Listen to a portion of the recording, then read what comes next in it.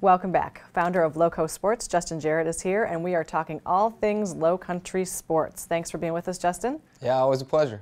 So we have a big event coming up, RBC Heritage. There's no bigger event really than that around here in sports. So we're just 2 weeks away. How is the field shaping up for this year's event?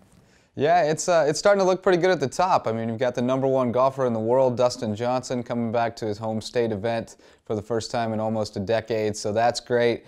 You got some of the past champions who are big names like Jim Furyk, Matt Kuchar, Brent Snedeker, Graham McDowell, all those guys are mainstays around here. And then we're just kind of waiting to see what other big names will commit. There are usually a few that will trickle out the last couple of weeks before the tournament. Bryson DeChambeau is another one we're going to keep an eye on. He played very well down at the Arnold Palmer in Orlando and is one of the young up-and-coming players. So it's always exciting to see some of those big names come out for the Heritage. It absolutely is, and what a great time it is every year. So we're going to shift to high school sports, and of course there is a big rivalry in Bluffton, and that is the Bobcats against the May River Sharks. Which team has the upper hand this spring? Well, Little Brother's holding its own right now. May River in just its second year playing varsity athletics, but they've got the upper hand so far this spring against the Bobcats. They took 2 out of 3 on the baseball diamond, swept all 3 in softball. Really the only sports that have gone Bluffton's way so far have been girls soccer and girls lacrosse. They've been dominant in those two, but boys soccer, May River got a great 1-0 win the other night over Bluffton in a matchup of 2 of the top teams in 3A, and they'll play again later this year, so that's going to be an exciting one to watch.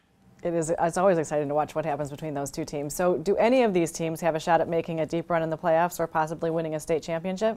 Yeah, I think so. May River boys soccer in particular has been red hot. They've only got 1 loss, and that was to the defending state champion Bishop England. They're ranked #2 in Class 3A, and again, Bluffton right there on their heels. So we could see them play each other again, perhaps for a third time deep in the playoffs.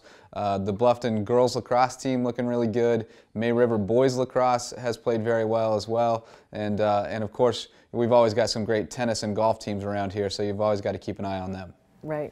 And I know spring is also a busy season for USCB athletics. How are the Sand Sharks faring this season?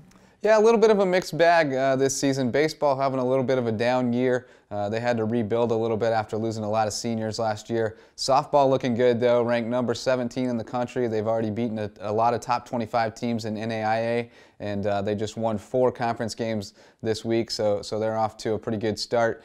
Track and field is looking great. They've got 6 national qualifiers already, and really the outdoor season just got started.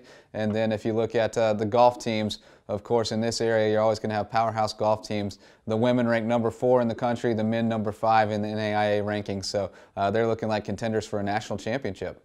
That's really exciting. Thanks so much for being with us, Justin, and telling us all about low country sports. Thanks for having me.